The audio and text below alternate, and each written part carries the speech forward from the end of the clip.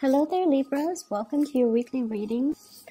When I was shuffling out the spread for you, what I saw was I see this scene in an office. So it's like, a very traditional office type of environment. Everybody's wearing their blouse. The men are wearing their business suit with a tie, and everyone is very well groomed, and they're wearing the nice office shoes.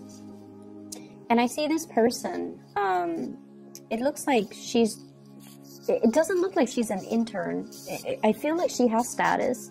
She has a good position in that office environment.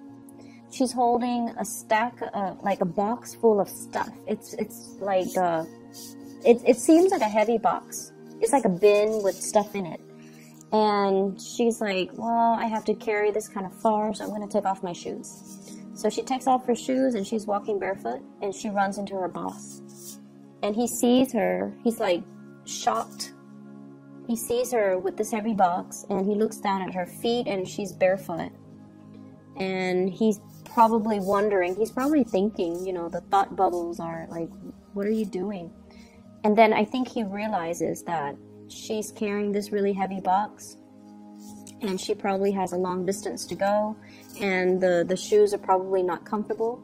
And so rather than chastising her, he helps her with the box, and he helps her move the box to wherever it is that she needs to go.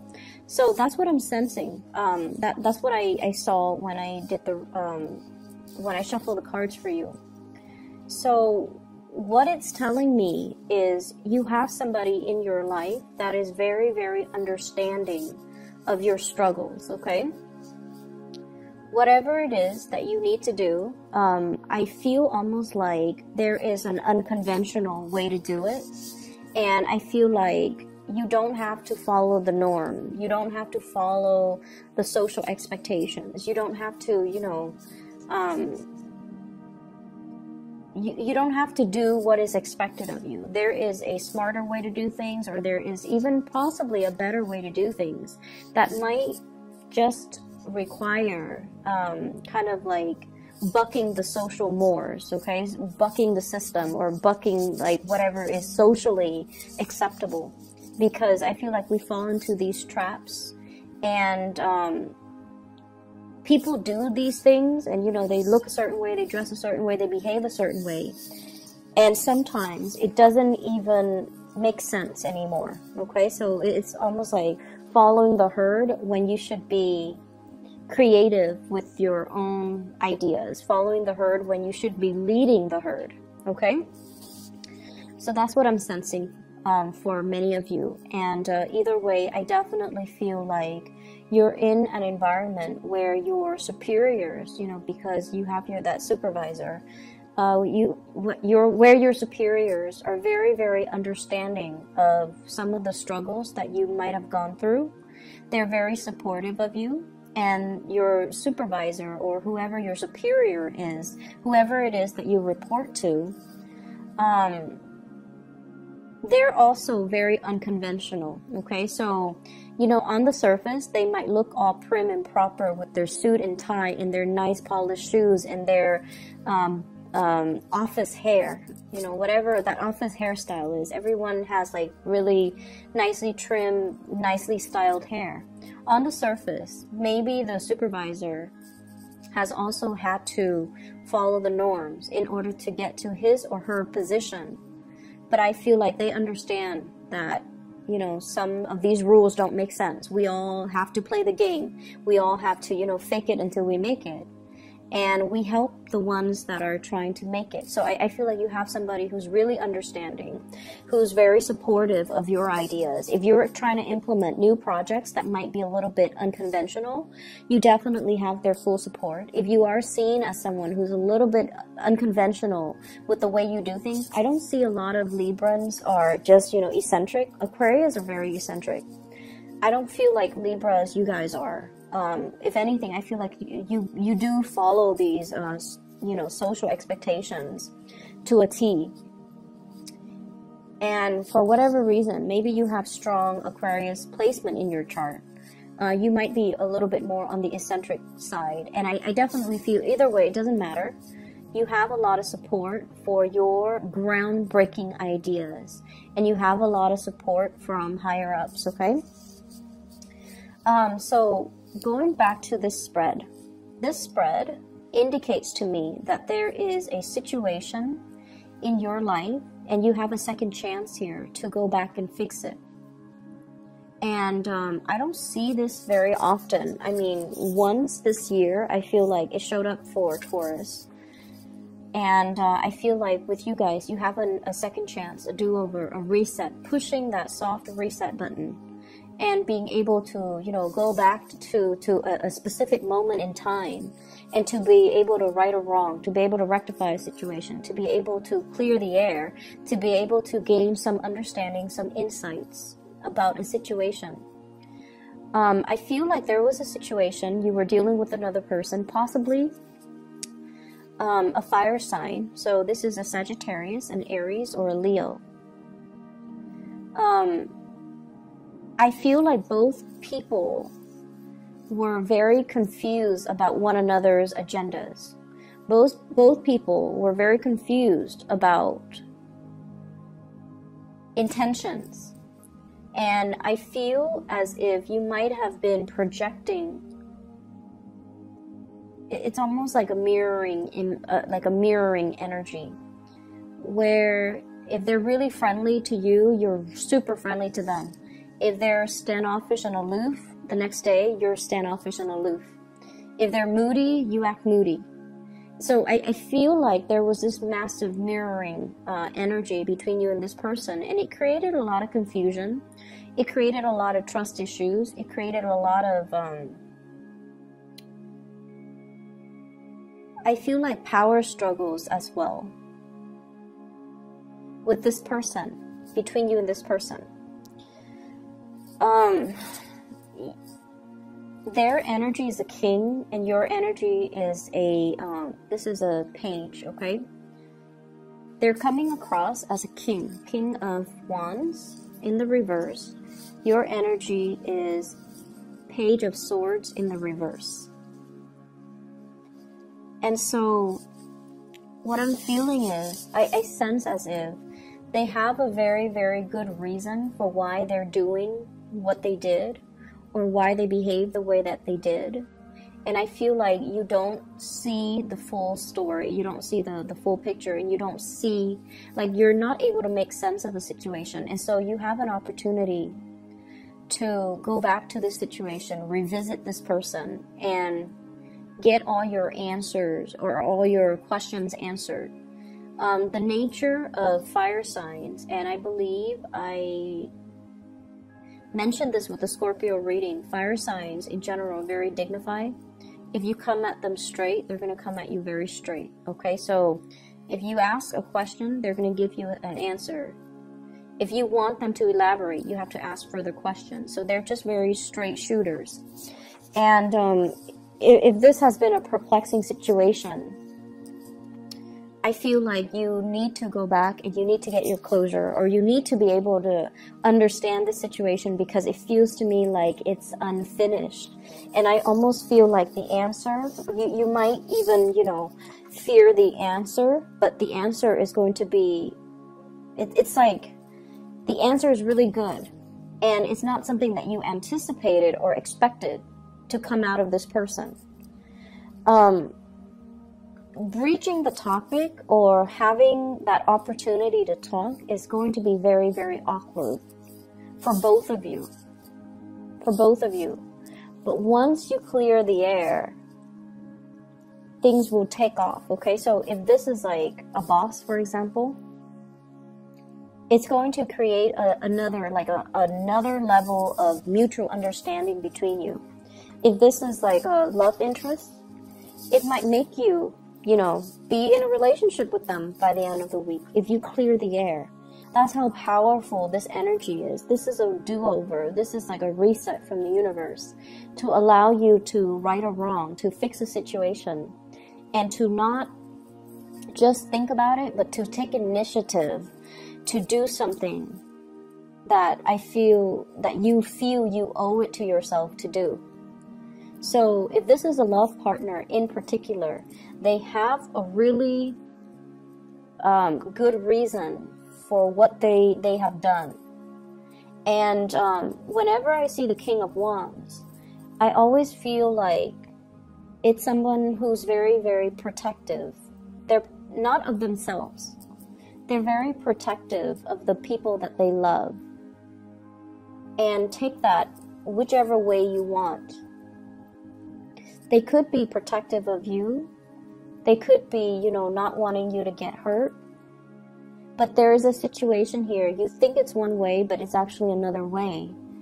And you might be fearful or afraid to have this conversation or this discussion because you might be fearful of the truth. You might be afraid that it's going to stir up some conflict. Or you might feel like, oh, it's too awkward. I'd rather just bury it and be done with it and move on. But the answer is something that I feel is totally unexpected. You did not see things in that way. And it's going to shed some light. And I just feel like the truth is so much better than you anticipated. And so overcome that awkwardness to have this conversation. It's I feel almost like you're being led back to this situation. You're being led back. You're being given this opportunity. It's going to solve a lot of problems, and it's going to shed some light into a situation that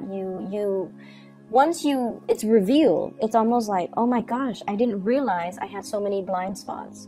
I didn't realize that, you know, I was seeing things in such a tunnel vision. So it's going to give you a holistic view, like a panoramic view. And you're going to be shocked in a very good way. Okay, so have this conversation. Go back to it, fix it, resolve it. Whatever awkwardness there is, it needs to be cleared up. So that's the first message. I feel like many of you, your relationship status might change this week, okay? So if you're single, not the other way around though, but if you're single, you might be in a relationship, or you might be dating, or you might be starting to commit to one person. I don't see people who are, you know, coupled up and then broken up though. I don't see that going that way.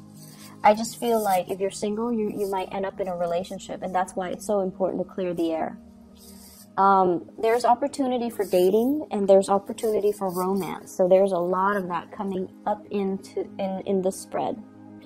And what I have here is just a lot of social gatherings, a lot of outings, a lot of opportunities to socialize, mingle, get to know people, and be around, you know, really attractive people in general. This is a card about, you know, celebration, and it's usually like social dating, socializing, getting to know somebody, and it can denote, you know, whatever level, commitment, going out with a significant other, or getting to know somebody, taking things to the next level. And we have as well the Eight of Wands, electronic communication coming in very, very quickly. And so if you have been single, this is the single person, Nine of Pentacles. They have a lot of financial abundance, but when it's in the reverse, I almost feel like the end to your single life, the end to seclusion and isolation. If life has always been about work, work, work, this is the week where you have a major breakthrough, where you're going to be able to connect to somebody and, you know, feel almost complete, okay? Like complete, total satisfaction and happiness.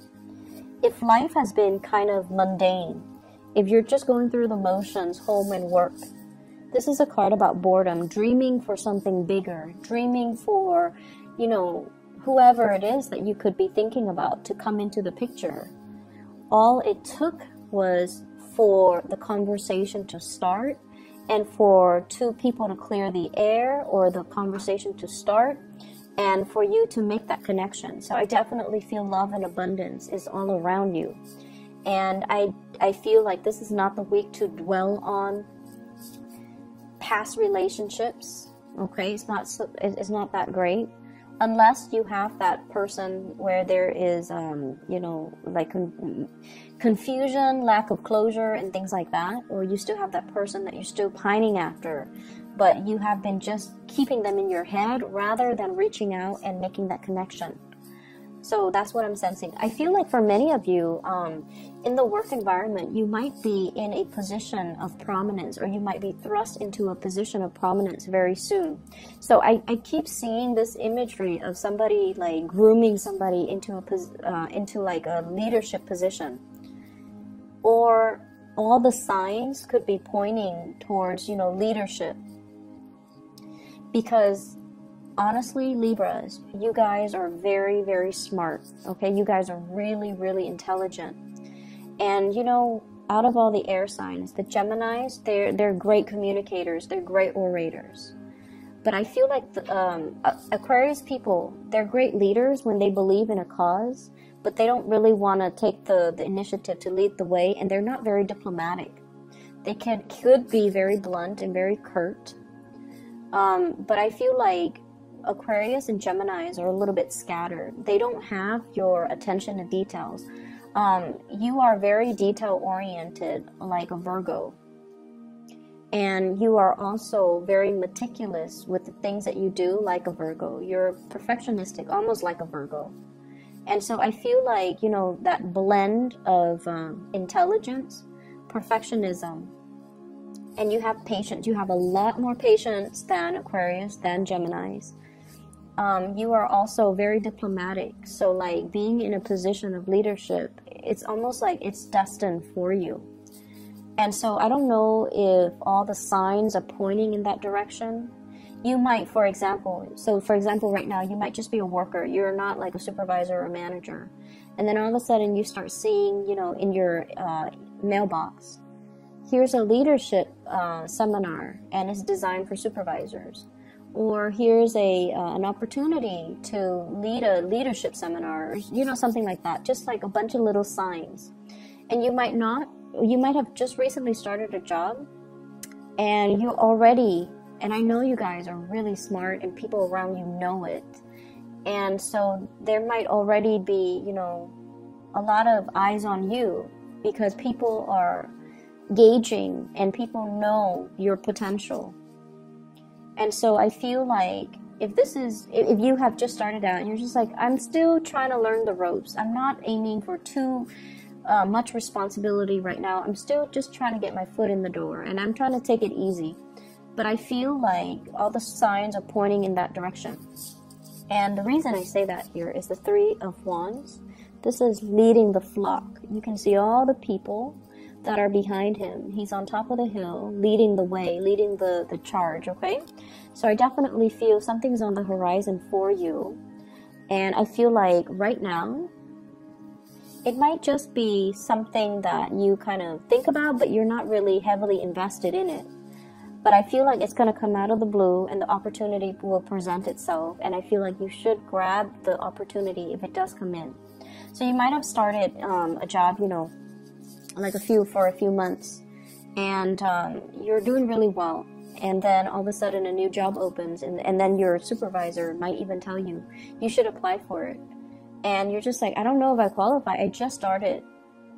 But you do, and that's why your supervisor might be, you know, nudging you to apply for something that you feel is a little bit outside of your league, okay? Take the chance. If we take the opportunity, then we'll know.